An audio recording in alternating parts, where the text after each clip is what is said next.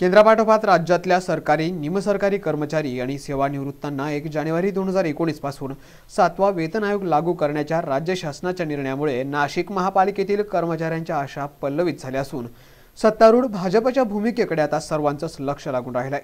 7व्या वेतन आयोगासाठी बऱ्याच काळापासून सर्वांचीच धडपड चालू होती। अखेर शासनाने हा 7वा वेतन आयोग जाहीर केला आणि लागू करण्याचा निर्णय घेतल्यानंतर सर्वांनाच हायसं वाटलं।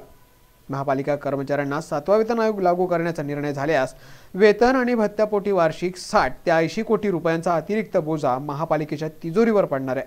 त्या दृष्टीने आगामी वर्षाच्या अंदाजपत्रकात तरतूद करण्याची तयारी सत्तारूढ भाजपला ठेवावी लागणार आहे। सरकारी अधिकारी, कर्मचारी, शिक्षक, अनुदानित संस्थांमधील कर्मचारी, निवृत्ती वेतनधारकांना 7वा वेतन आयोग लागू करण्याचा निर्णय राज्य सरकारने घेतलाय।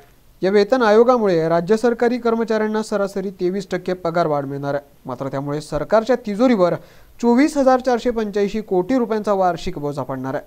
केंद्रापाठोपाठ राज्याने घेतलेल्या या निर्णयामुळे नाशिक महापालिकेतील कर्मचाऱ्यांना देखील 7व्या वेतन आयोगाचे वेध लागले आहेत। करण सिंग बावरी, दक्ष पोलीस न्यूज, नाशिक।